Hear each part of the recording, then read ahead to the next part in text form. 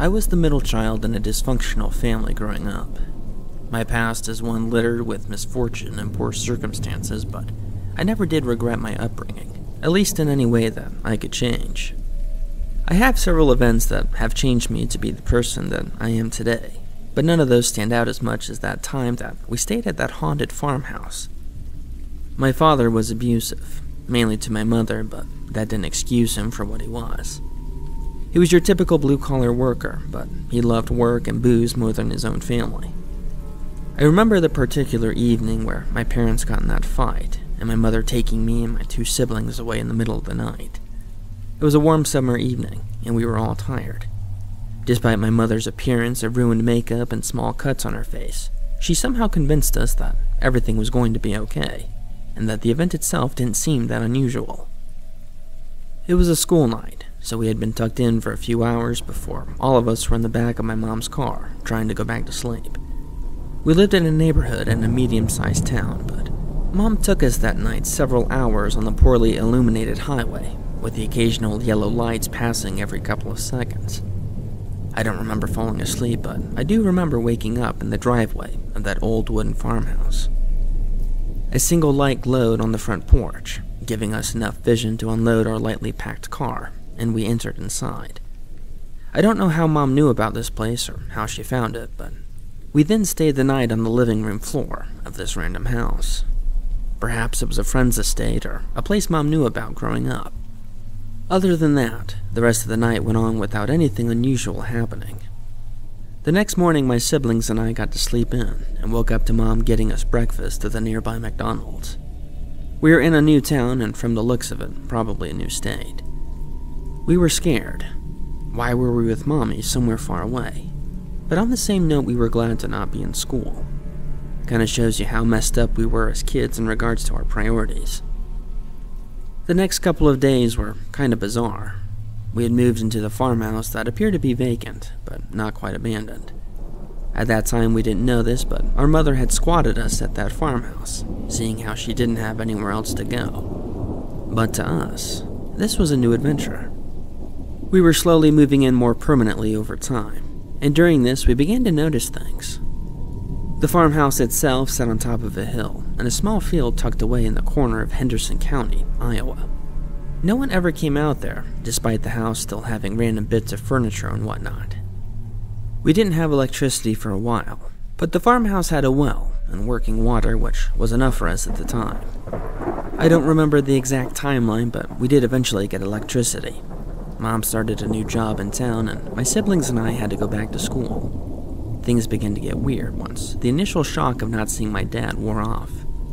The house itself was old, but not run down. It was 2 stories, no basement, and an old attic that we weren't allowed inside. The children's room were on the 2nd floor, while my mom's bedroom was on the 1st. My mom was gone a lot due to work, which made sitting home alone at the house with just my siblings a common occurrence. I remember the first thing that had happened was when my siblings and I walked home from school. We walked up the dirt path that led to the house to find the front door left wide open. The front door was old and rickety. You had to shut it a certain way or it wouldn't lock. At first, I thought the worst. Our dad had found us and was waiting inside to take us back home. But after a quick inspection of the house, no one was there. Mom worked 2 jobs at the time. She was a personal assistant to some management company in town, which she worked full-time, and then she worked part-time at a diner down the road. The 2 jobs sucked, but she got to bring home food from the diner as kind of a perk, so we were always having pancakes at the house. One night as I was laying in bed, my little sister came into my room. She was tired, but clearly spooked by something in her room. Being the middle child, I was the perfect in-between sibling since my older brother was a bit of a grump when he was tired. "What is it, Bella?" I inquired, not lifting my head off the pillow. "There's a man in my room," she said softly, in a way that both startled me and confused me. She wouldn't be this calm if there was actually a man there, so I wasn't initially worried. "I don't think there's a man in your room, sweetie, but you can stay in here with me if you want." Bella stood, still holding her doll, leaning against my doorway. "I want to sleep in my own bed, but he keeps staring at me. Make him go away." I rose slowly from my bed and walked over to her. She was sweating even though the house was quite cool. We walked over to her room and I went inside to see everything looking normal. Her pink nightlight casting grisly shadows across the strange room, which I used as an excuse, saying that that's probably what she saw. She accepted the rationale and went back to bed. That was technically the first sighting anyone had had in that house. But things would not stop there. Phantom footsteps could be heard at odd hours. Normally, my mom's schedule made it difficult to know when she would be in and out, but it became evident that even when she was clearly not home, that something was making sounds on the main level. My older brother Tyler started acting different. He wasn't getting much sleep and tried to spend as much time outside of the house as possible. For myself, I was rather oblivious. It wasn't until one night I had a terrible cough that required me to go to the main level to get a glass of water. That's when I first saw the dark lady. At first I was confused. She didn't appear how most ghosts appear, just standing in some room, but rather, she was floating up and in the corner of the kitchen. She looked at me as if she was confused that I could see her. Her appearance was cloudy, and her shape was slowly changing like some ball of energy. When I first saw her in the corner of my eye, I didn't know what to do. I was more confused than anything, but once the realization kicked in of what I was actually looking at, I naturally screamed. The apparition instantly disappeared. I woke the whole house, and my mom and brother were in the kitchen within a matter of seconds. I told them what I had saw, and the look of gloom hung on my mother's face. Tyler didn't look surprised, and asked me a bunch of questions, some of which it seemed that he already knew. My first sighting of that woman was the floodgate for activity. Ever since that night, sightings of the Cloud Woman would vary, depending on which part of the house it was. Loud bangings could be heard upstairs when the house was empty, or the front door would slam several times throughout the night. After a couple of months of this, my mom began searching for other options for housing, but nothing was available within her budget. Things progressively got worse as the slams and banging slowly turned into screams at random hours of the night. One night it was so bad that my mom had to grab all of us and drive around for a few hours. We had nowhere to go except for the church parking lot, where we stayed there for a few hours before heading back to the house. I told my teachers about my situation, and they were genuinely concerned for our safety. We were all tired and dreading going home to whatever waited for us in that house. My mother wasn't religious, but even then she started making us going to church and praying, which surprisingly enough made a difference. We stayed in that house for 2 more years before being able to move to a small apartment. The apartment was thankfully on the other side of town, which made things much easier for all of us. Obviously, the apartment was incredibly small and my siblings and I all had to share a room, but it was better than that place. I ended up graduating high school and going to the military for a couple of years. My mother ended up moving to another town and leaving Henderson County for good. Once out of the military, I started driving as a truck driver and would occasionally find myself driving through Henderson, but never had I had the desire to return to that hell house that stood on that lonesome hill. However, I do find myself wondering about it whenever I'm in town or on a dark and stormy night.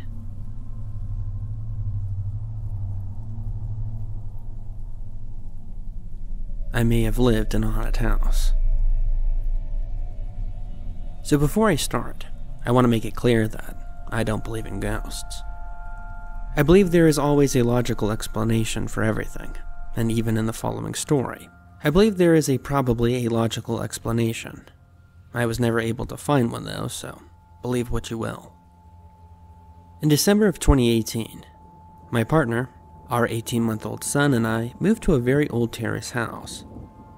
We moved because we were in a 2-bedroom flat in a rough area, and my manager's mother had recently moved to a care home, and she was keen to rent a house to someone she knew. A bit of background of the house itself. It is part of a terrace of 5 houses. The start of the terrace is a pub. Then there were 3 houses, our house, another house, then a driveway that led to an area of private woodland, accessible only to the residents of the house. As you can imagine, with an 18-month-old boy, having a garden in a small area of private woodland was an amazing selling point. The house is very old. It appears that at some point the row of houses may have been one building and was split into separate dwellings later. We were able to find a photo taken of the pub showing the row of houses from 1908. My manager believed at some point the building was used as a school, but I couldn't find anything to confirm that. The front door to the house opens directly onto the pavement outside, leading into the living room. Directly opposite the front door on the far wall of the lounge was an archway leading to the kitchen. On walking into the kitchen, the stairs leading upstairs are on the wall to the left. The stairs went upwards towards the front of the house. Just opposite the start of the staircase was the door to the conservatory, and the door to the garden was directly on the left when entering the conservatory. The window in the kitchen looked directly into the conservatory. The conservatory door opened to the small set of stairs leading to the garden. Walking up the stairs in the kitchen to the first floor led to a wall. Turning left at the top of the stairs looks directly at our bedroom door. Another door is on the same wall to the left of us, which led to our son's room. And at the end of the short corridor was the door to the bathroom. I go into this level of detail as the layout is somewhat important to understand the weird stuff that happened. Onto the spooky stuff. As I said, we moved in December. We only had one day to do everything, so I started moving our stuff across from midnight, loading up the car, driving to the house, emptying everything into the lounge, and going back to the flat to get more. I think I managed 10 runs or so by the time my father-in-law arrived the next morning with the van to move the larger stuff. From the moment I opened the front door that night, I felt slightly unsettled. Due to the layout of the house, there was a clean view through the lounge, through the kitchen straight to the conservatory and garden. I didn't like something about the conservatory. I can't put my finger on what it was, but I just found that place creepy.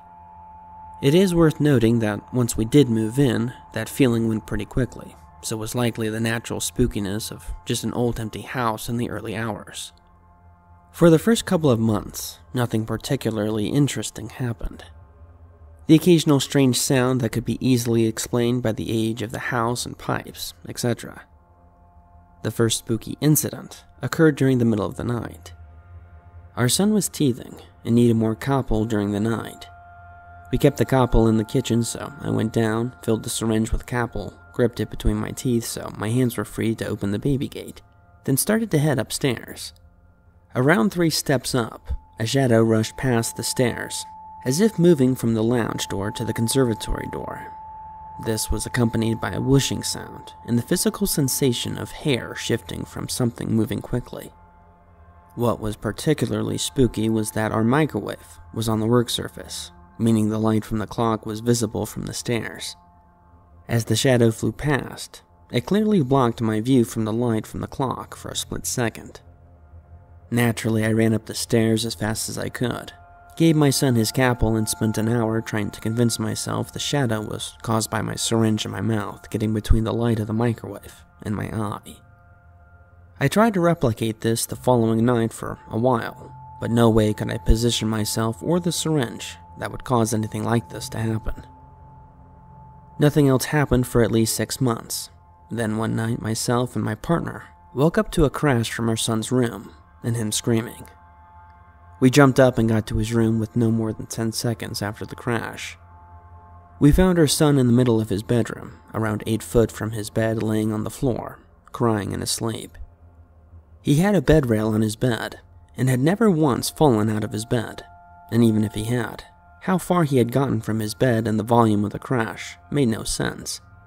We got him back to bed and both pretended we believed that somehow he had fallen out of bed.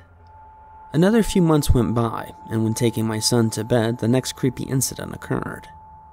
We had a very consistent routine. We'd go up the stairs and brush our teeth. My son would run to his bedroom, followed by me. Occasionally, he'd close the door and pretend to hold it shut as a game, so when his bedroom door was closed, I assumed that was what was happening. I gently pushed against the door to pretend I couldn't get in, and the door slammed, really hard. If my fingers had been in the door, they'd come off. There was no way that my son could have pushed that door that hard. I told my son to let go of the door, and I pushed it with all of my might, but couldn't even get it opened. It wasn't stuck shut. The door would open slightly and get pushed back against me, as if someone was on the other side pushing against it. I shouted for my son to let go of the door, and he shouted back, his voice clearly coming from his bed, around 10 feet from the door. Then all resistance had stopped, and I flew through the door to find my son in his bed, as he had said. There's no way he could have gotten from the door to under the covers in his bed in the split second it took me to fall through the door. Everything up until that point, I could explain in unlikely but possible scenarios. The syringe casting the shadow, my son falling from the bed, but that one, I could not explain. I still can't to this day. My son was too young to really understand when I asked him what was holding the door shut, so I never got any answers if he saw anything. He didn't seem scared though. I think he thought I was pretending I couldn't get it to make him laugh. After that, we didn't have many problems until the last day I spent at the house. We bought a house and moved everything across. I had to go back to the house one last time to pick up a few bits and have it clean. I waited until my son was in bed, so I got to the old house around 8 p.m. in the winter, so it was dark. I spent an hour in the house, and the best way I can describe it was like a haunted house from a movie. I could hear footsteps running around upstairs while I was downstairs, not like occasional footsteps. It sounded like my son and his friend did when they were running around upstairs. The only time it stopped was when I was starting to walk up the stairs. I hovered upstairs, and while doing so, the conservatory door downstairs slammed itself shut. When I hovered downstairs, all 3 doors upstairs slammed shut, one after another, all so hard the house shook. When cleaning under the stairs, I could clearly hear someone walking down them. The stairs had gaps between them. It was sort of like a floating staircase. So I'd have seen someone's feet if they were there, and I didn't see anything. But I clearly heard the footsteps pass over my head to the bottom of the staircase. Then, I started hearing talking upstairs. I couldn't make out words, but it sounded like a man arguing. That was my limit. I decided that anything I'd left behind at that point wasn't worth keeping. I grabbed the Hoover, ran over to the car, and never went back. My manager sold the house after we moved. I had no idea if the lady that had bought it had any problems, but I definitely won't go back.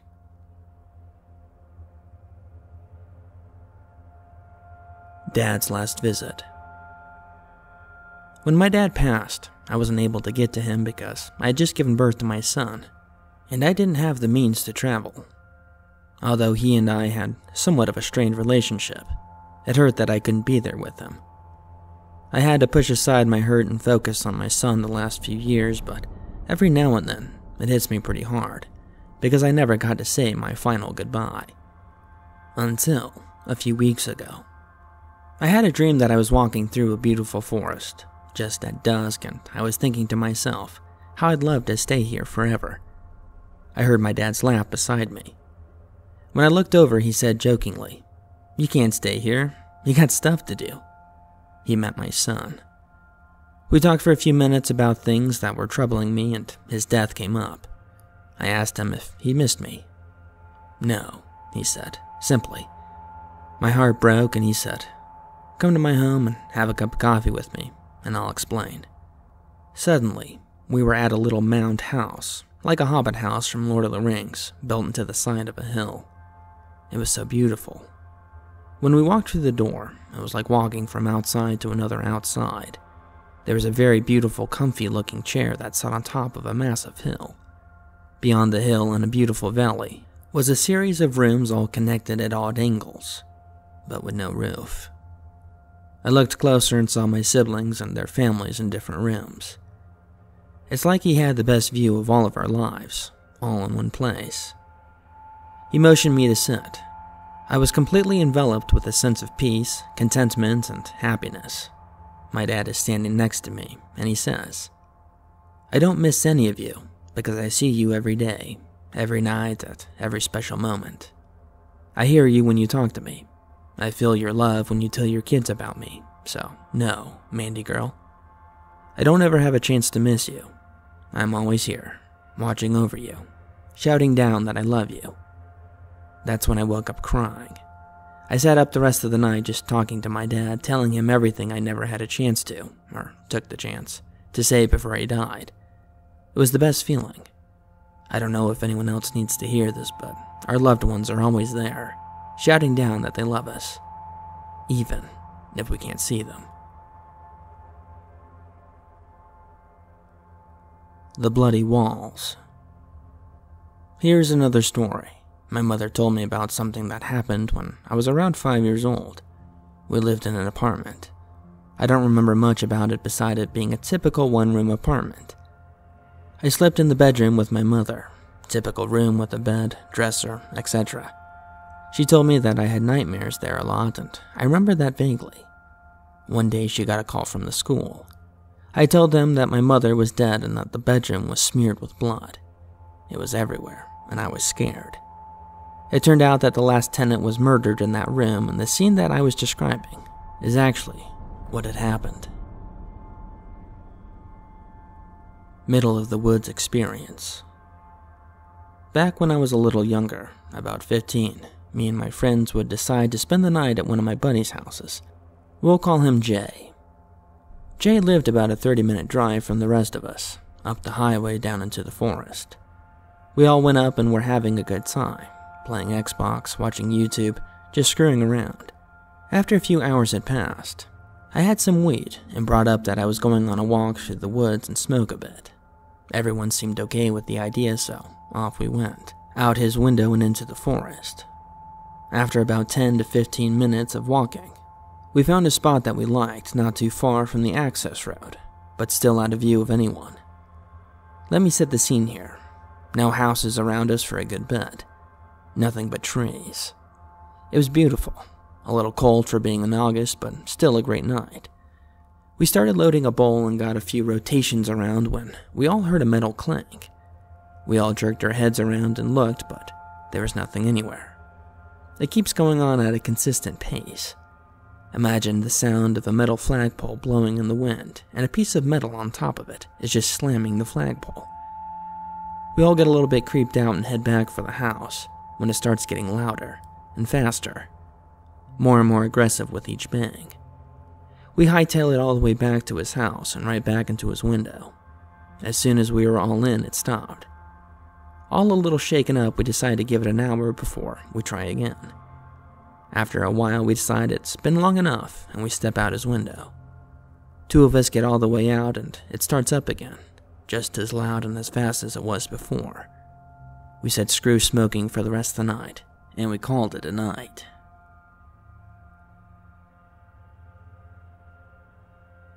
When I was about 8 or 9 years old, I thought that for a child my age, I had been rather fearless. That is a silly notion, even if you view it though through the lens of everything being relative. Why does this matter?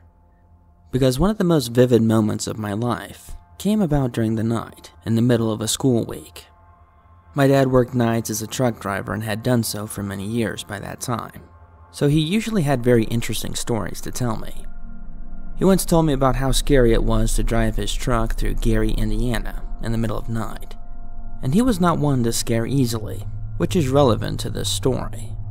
Being the boy who liked to hang around his dad, I slept in the same bed as he did that night, and we talked for what seemed like hours. I had trouble sleeping as a boy, so this usually helped me to go to sleep. My bedroom had a closet, and in that closet was the entrance to the attic. I used to have fears of things popping out of the closet and frightening me, although it never happened. I finally grew out of this phase, and this thought popped into my mind on that night, and I distinctly remember telling my dad, word for word, "Dad, I'm so glad that ghosts aren't real." He didn't hesitate. "Oh, yes they are, boy, and you'd be smart not to fool around with that stuff." He told me in the most serious voice I'd ever heard from him up to that point in my life. My life changed that day because I never had any reason to doubt my dad. He wasn't one to make this sort of stuff up. He had me curious, and at first I did try to cast my doubt, but he persisted and told me a story. In 1978, a year before he and my mom were married, Mom rented an apartment in the city of Fort Wayne, Indiana. I even know the street name, and I know the house. The apartment was on the second story, and the landlady was quite aged by that time, well into her 80s. When we moved in, the old lady told my mom that her sister passed away in that house, and that was why there were all these crucifixes everywhere, no matter where you turned. Laundry was done in the basement, and she refused to let anyone go down into the basement alone. According to my mom and my dad, the basement was particularly creepy, where one kept hearing noises, never mind the noises of the gas furnace or the air traveling through the pipes. Over the period of several months, things would happen that were not easily explainable. My folks would come home from work to find the refrigerator door open, food on the counter, faucets running, stoves would be turned on. What complicated matters was when friends would visit and stay the night. One in particular was stoned all the time, claimed that he woke up to the refrigerator door open and food being tossed into the air. Of course, any reasonable person would brush this off as ramblings of a stoner, but this man swore by it, and he never returned. It is important to note that my mom had several prior paranormal experiences as a child, which I shall tell, and was still skeptical at this time. My father was raised Catholic, and he, of course, did not believe in the paranormal until it happened to him. I get chills just typing that sentence. One night, my mom was in the bathroom getting ready for bed, while Dad was laying on the bed trying to sleep. All seemed quiet enough, nothing out of the ordinary was happening. And then, from out of the blue, Dad heard a series of knocks on the bifold closet doors next to the bed. It sounded as though it came from within the closet, like someone was knocking from inside of it against the door. This caused my dad to abruptly open his eyes just in time to observe the bifold door slide open, and out came the headless apparition of a woman who looked like she had turned to see my dad lying on the bed, and then vanished. Panic-stricken, my dad called for my mom and very sternly said, "We're moving." Recently, when I was researching these stories, I used the names that my parents told me to find out who it was that perished for each story, and got it all. For the particular story, I learned that the landlady's older sister had passed away from brain cancer. Perhaps that's why her apparition was headless. It seemed every ghost that I'd ever heard of was headless had been the result of brain cancer, a gunshot to the face, or even a beheading. Coincidence? Anyways, that was the story that introduced me to the paranormal, but certainly not the scariest. When Dad told me this story, I nearly had to change my night clothes. I was so terrified. But still, I thought this was fantasy, but a really good story nonetheless. I know this because the next day when I was getting ready for school and Mom was getting ready for work, I told my mom the story that Dad told me, and to my surprise, she confessed that it was true. And then she proceeded to tell me 2 individual stories from when she was younger. I'll tell you the best one second. In the late 1960s, after my mother and her father immigrated here from former West Germany, they moved many times between Mississippi, Louisiana, Kansas, Oklahoma, Texas, and then finally, the family relocated to where they are now, in northern Indiana. They moved several times even in this state, over a short period of time. There's a quiet small town called Uniondale, where the first haunted house was situated. My mother is the oldest of 4 children, and the youngest at the time was still on a stroller. Relevant information for this one. And when the family moved into a house in rural Uniondale, they were told that the little boy had died recently, and his spirit was alleged to be haunting the house. For many years, Mom told this story as if the young boy was playing with his father's gun and shot himself. There were bullet holes in the wall, but from my research, I was able to discover that an 11-year-old boy lived there was killed in an auto accident. Anyways, the child slept upstairs, and there was a room that they were not allowed to enter. No one went in. The floorboards were so dusty that they could see footprints of a little child who had walked over them. That's the lighter side of the story.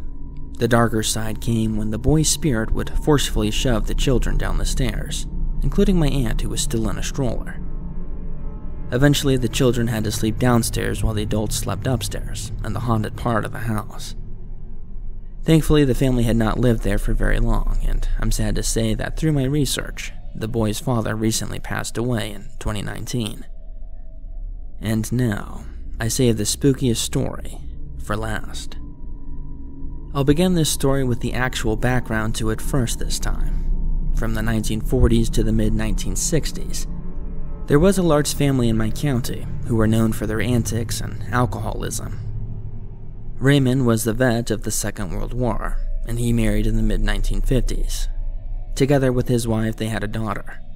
Some years later in the 1960s, Raymond and his wife split up, but hadn't actually divorced.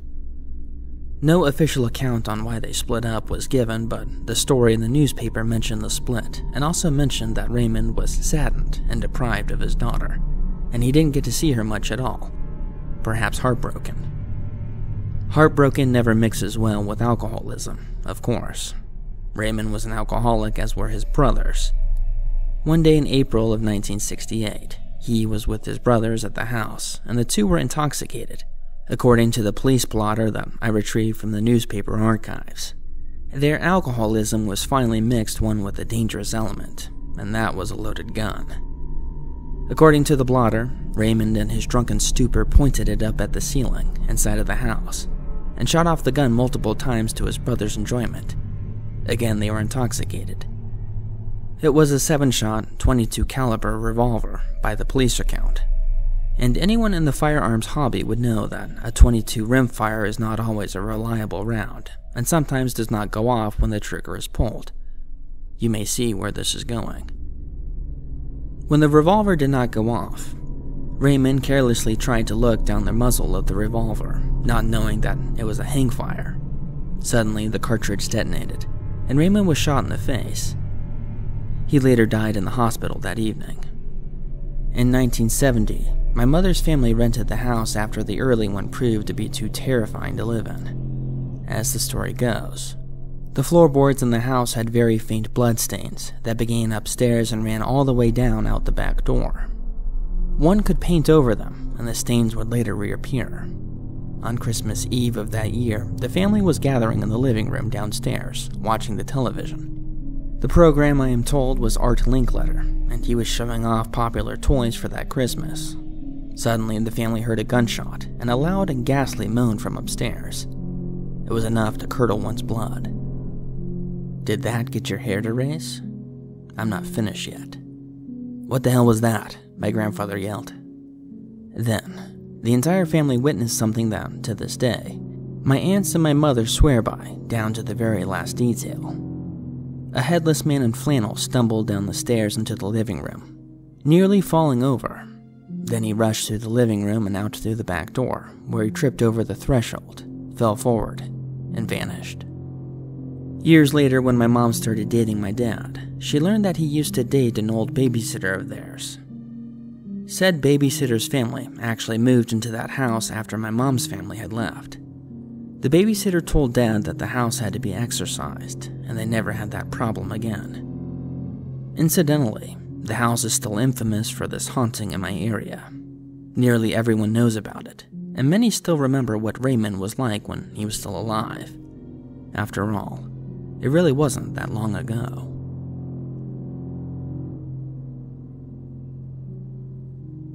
I live in Arkansas, lived here for the majority of not all my life. I have experiences in all forms: UFO sightings, ghosts, demons, including the Hat Man, and the occasional sleep paralysis or a dream in another dream that I couldn't wake from. Those are other stories though. I want to tell you about the current duplex I've been living in for almost a year now. My lease ends this month, thank God. The events aren't in any particular order because I didn't keep up with the dates or times. It happened all the time I first moved in, till I do move out. They say when a place looks appealing and draws you in close, it's because of an entity. Although I'm not bothered by them, I simply ignore them. I still decide I want to live at this duplex. It's a nice 3-bedroom, 2-bath. After signing all the paperwork, I came by first week in July. I always clean my places with doors open. I'm just superstitious. Well, I was completely alone when I started hearing loud banging on my hallway walls. Kids' soon-to-be bedroom and closets, this happens in complete daylight. Again, I just ignore it because I had a feeling. Another time, I'd say a good month later, after moving everything into my new place and my kids were home, including their dad. We were divorced, but he was helping me move.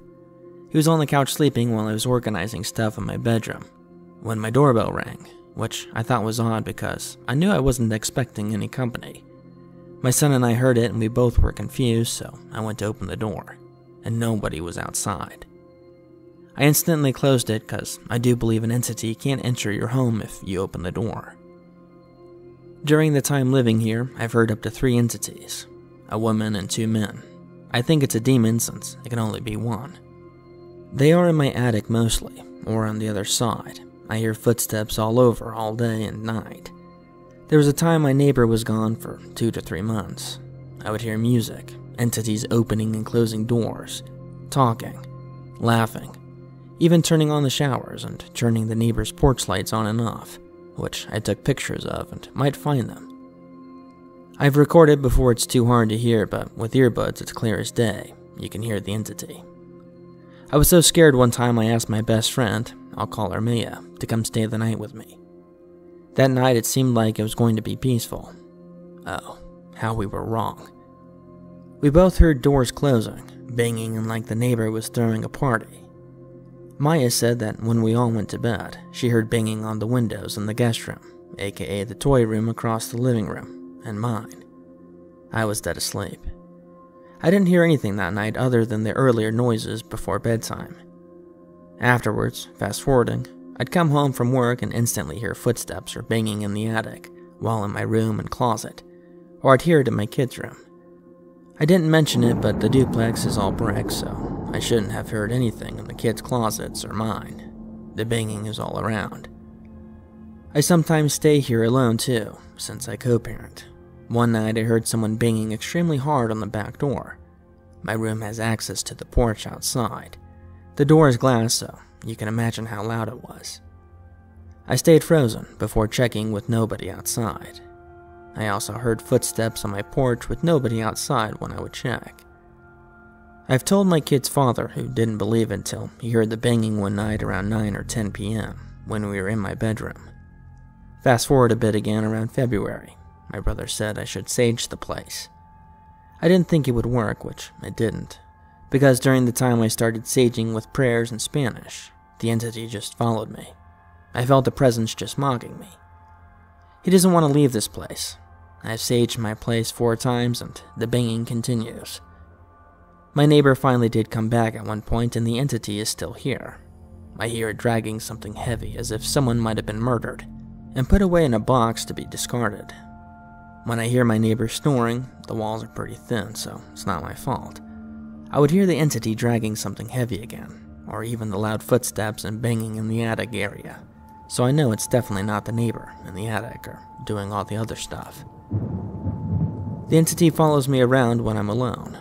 It'll follow me all the way to the kitchen, the front area to my bedroom, back area of my place. One night I was alone, and I experienced almost sleep paralysis. I felt the energy of 2 entities. One was a female. I heard her speak to me, but since I just kept fighting them, I couldn't really make out what she was trying to tell me, but I would feel the heaviness of sleep paralysis trying to overcome me. So I fought much harder that urge into falling captive into their presence, till I broke free, and everything disappeared, and I could breathe again. During spring break, my kid's father took them on a trip to Florida for a week. I'm not sure why I had woken up from a deep sleep till I looked at the time, 3:40 a.m. I instantly knew what had woken me. While I laid awake trying to go back to sleep, I heard my laundry door close. The laundry room is in the middle of my place, so in my hallway. I got goosebumps. I told my little sister about it, and she said it could have been the wind. But I totally disagree. Back in September, I think, during my niece's birthday weekends, I had my older sister, I'll call her Cynthia, come over and stay the night. She heard nothing, which is fine, so at first she didn't believe me. Fast forward to this month, I keep telling Cynthia about my place, and I would ask her if she was sure that she didn't sense anything. We are all pretty sensitive to the paranormal, and my sister has the ability to see spirits. She says no, of course. So yesterday, June 2nd, Cynthia came over to hang out all day, and I decided to tell her more about what had been happening here, and I refused to speak about it in English, or inside, so we both stepped out onto my porch. While outside, I was smoking, just talking away till she got goosebumps all over her body. She said she could feel the entity's extremely cold presence, and that she now believes me. The entity won't leave her alone, and kept touching her arms and legs. She'd get goosebumps where he'd touch her. The entity followed us inside, so he continued to touch her. She confirmed it was a man who seems evil, and like I said before, she said he's mocking me and will not leave. It's best to move out ASAP because I think he's a demon. Night in Las Vegas. This took place on October 1st in 2021. We go to Las Vegas frequently because we live only a few hours away in California, and we head there for a typical excursion. I enjoy trying new food or staying at a different hotel each time. Over the years, we have stayed at nearly every hotel on the Strip. Some of these hotels are decades old, dating back to 1940s, 50s, and 60s. So, understandably, we've witnessed the occasional strange noise, smell, or bump in the night. But the strangest thing that we've ever happened to come across was the newest hotel addition, Resorts World. Resorts World opened in June of 2021, and I was excited to stay there because it was something genuinely new for both of us. It was also our first time traveling post-pandemic, so we splurged a little and stayed at the Conrad side of the hotel, which was marketed as affordable luxury hotel. It was a beautiful room, with all new technology embedded into the room to make things convenient and fun. I couldn't have been more pleased with the room. We unpacked, explored the resort downstairs a bit, did some gambling, ate dinner, and then I headed up to the room to get ready for bed. While I did that, my boyfriend stayed downstairs at the resort to do some more gambling and drinking. He usually stays up a lot later than me, so this was pretty normal. While I was laying in bed on my phone, I started to hear noises. Most of the noises were common hotel noises, like pipes in the walls, bumps from the floor above, plumbing when another room starts their shower, standard stuff. But some of the noises were not normal. Mainly, I could hear creaking from the bathroom, as if someone was in there standing or walking, almost like they were standing at the sink getting ready for bed, moving around like a normal person.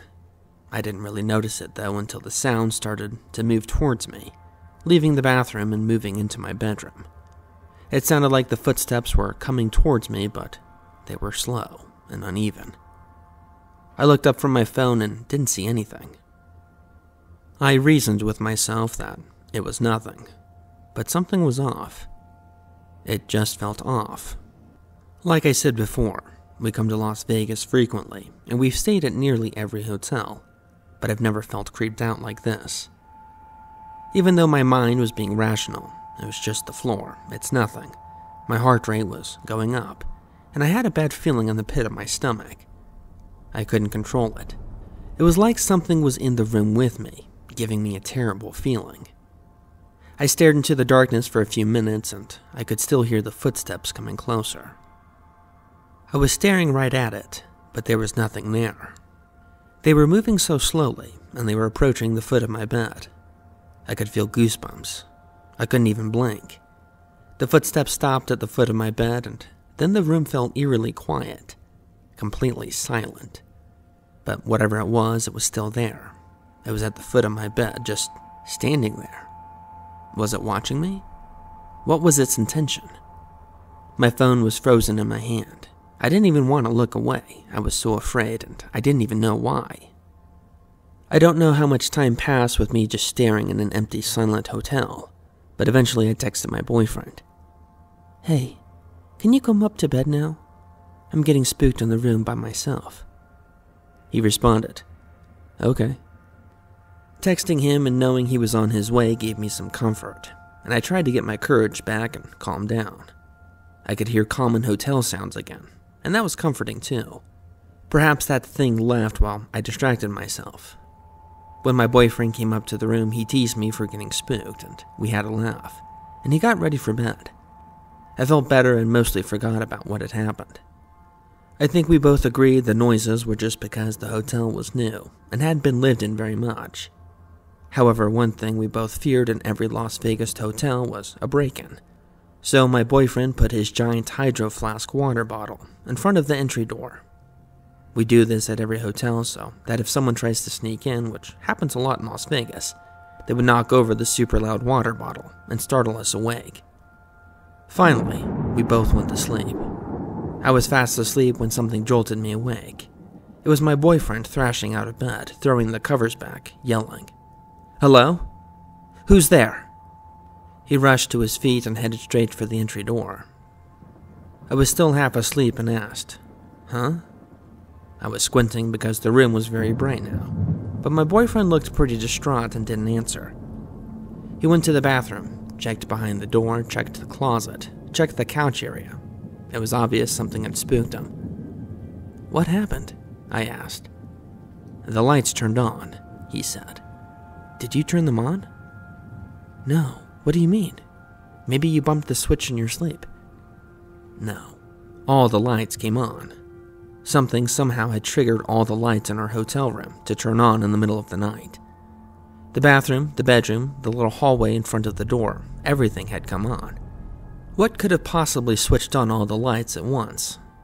We sat in confusion for a few moments, then tried to think clearly. Did someone try to break into the room? No. The stuff in front of the door hadn't been moved, and the water bottle was still standing upright. Was there a master button you could press to turn on everything, and did it get touched on accident? No. There were two separate master buttons, one for the bedroom and one for the bathroom. Was it maybe a wiring issue? After all, it was a new hotel. Maybe that sort of thing happens. We decided to call the front desk. We weren't sure what to even say to the clerk on the phone, so we just told her all the lights had turned on and woke us up, and that we hadn't pressed any light switches. She sounded pretty confused herself, and asked if we wanted her to send someone up to take a look at it. At this point, it was 3 or 4 in the morning, so we said no. She said, "Okay," and took note of our call and wrote down the issue. We said goodbye and hung up and sat in silence for a while. Now we were both creeped out, but we did our best to go back to sleep. The next day we talked about what had happened, but we still couldn't come to any definite conclusions. To this day I am still puzzled by it. The front desk never contacted us to tell us how the issue was resolved. It may very well be that the new hotel was still working on its wiring. But what were those eerie footsteps coming towards me in the middle of the night? Was a phantom messing with us? I wish I remembered the room number so I can request not to stay in that particular room again. Just in case. My story. This one is sort of complicated, but I'll keep it as simple as I can, beginning with some background. I'm from Indiana, which is a quiet Midwest state in the US. Nobody really thinks much of it, as we are generally seen as a boring state with nothing much to do. Well, outside of the small town of Ossian, I had my thrills. My mother alleges that when I was a toddler, I would point at corners of the room and say, "Old man," which I don't remember. A few years later, my grandmother passed away, and I finally saw a photograph of my grandfather, who had passed away long before I was even thought of. I said to my mother that he was the old man, which I do still remember. As a side note, my other grandparents had a weird statue of a cowboy called Card Shark that I was so terrified of and would say that that was the old man. The resemblance was dubious, but nevertheless it was part of the story when I was younger. Over the first 20 years of my life, I lived at home with my parents in one of the oldest houses in the county, built around 1865. We had a hallway on the main floor, which I always had the creeps walking by, and the stairway was unnerving to say the least. I would hear noises, and my parents would tell stories of things that they would hear and say. By the time I was 14, I was starting to doubt that the house had something off about it, and almost as if it was meant to prove me wrong. I had my first weird incident. In September of 2005, I recall hearing a recorded message on our telephone. The voice was blood-curdling, very gravelly, somewhat metallic, and sounded like a person with throat cancer said 5 years tall. The number was unlisted and it came in at 9:45 p.m., which no one remembered hearing the phone ring for. I experienced a nightmare about it a few days later. That was the beginning of it all. I always sleep with a fan, especially now, because the white noise helps me sleep. Well, on April 6th it was cold and I kept the fan off. Around midnight I awakened to a frightening white apparition of what appeared to be a man glaring down at me beside my bed. In a second, I was able to deduce this before my covers went over my head. I had heard of sleep paralysis before, and my mind was panicking trying to reason with what I had just witnessed. Just as I assured that I was experiencing sleep paralysis and hallucinating, the experience grew worse. The entire second story of our old house had original hardwood floors, and I heard footsteps go from beside my bed to what I believed to be the other room. This was not sleep paralysis. This was something far more sinister. I was frozen, unable to bring myself from out under the covers to turn on my lamp. A few minutes passed by and the slow, creepy footsteps returned to what I believed to be by the foot of my bed. Then I heard something I shall never forget. The apparition let out a quiet, not exactly mean-spirited growl, like an old man sort of growl, if there was ever one. That was the end of the experience. I awakened to see the apparition again in September of that year, but since it was in front of a window where I could see car lights from, I shook it off as that. And it didn't happen again until November 21st of that year. Oh boy, was I in for a real surprise. I even remember the dream I was having. I was driving a red convertible Ford Thunderbird through a desert, and an unknown passenger in the front seat made the growl I heard back in April. My eyes shot open to my horror, and I witnessed the white apparition walking briskly up the staircase which was beside my bed. I threw the Afghan cover over my head, and through a large hole I kept open, I watched as the apparition reached the landing, appearing to duck down 4 times as if to see if I was lying in my bed. Then he vanished through the door, into the next room. But the story does not end here. Months later I set up a tape recorder in the room next to mine, and upon playing it back, my family and I heard the voice of a young child, a girl, say, "Where's my mother?" It was distinct. In June of 2009, mediums came to visit us, and almost right away, they wanted to see the creek next to our property, which was not actually on our property. They returned and told us what had happened. Many decades before this, a young girl drowned in the creek. Her family is hiding in the house but never shows themselves. A woman walks the floors upstairs, and she appears to have perished from advanced consumption, or something of that nature. The man who I had seen was a farmer who was angry that we were living in his house. No names were given, and the only evidence that they had was a photograph of the girl in the kitchen window sporting red hair which was braided, and an unseemly bluish face. The mediums did mention that there was something lurking outside, that they could only step onto the property every once in a while, and it wasn't good. Also, the stairway appeared to be a vortex, where things come and go, possibly explaining the staircase sighting. For the most part, that was the end of my experiences, but the story didn't end there. In 2019, 10 years after the mediums came to see us, I had a dream one night with the girl that told me that my family would be moving soon from the house, and that they must. I actually took that dream seriously because the mediums told me that I was supernaturally sensitive, and that these things may come to me even in a subnomial form.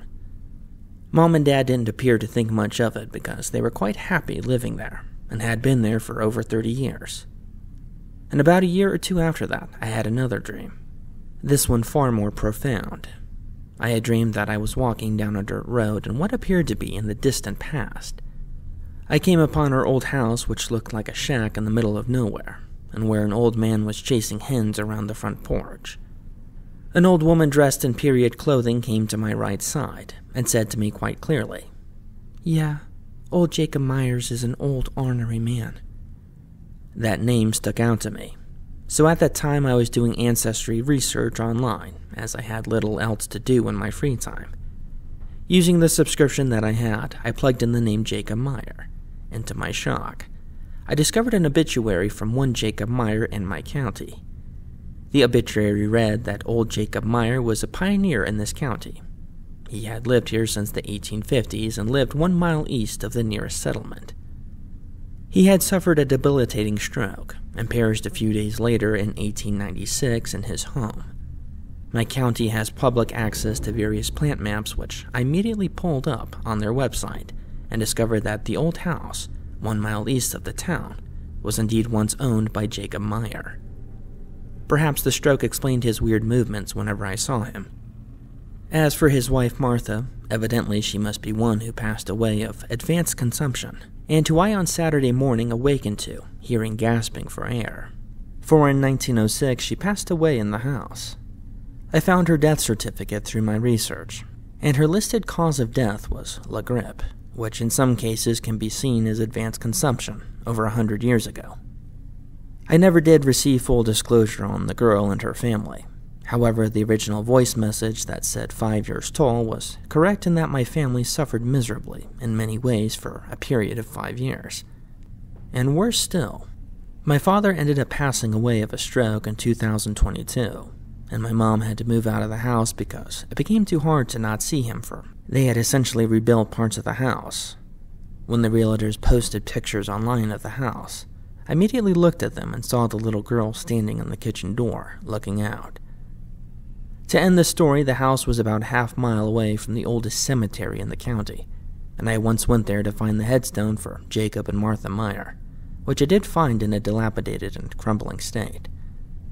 Sometime later, my mom went with me, and she wanted to see it too. I remember exactly where it was, and when we came upon the stone, it had been replaced with a new one. That cemetery, by the way, was for many years being watched over by a tree that appeared to have extreme scary faces in its trunk. My friend once took several pictures of it, and the photos all came out solid gray. That's my story. For now.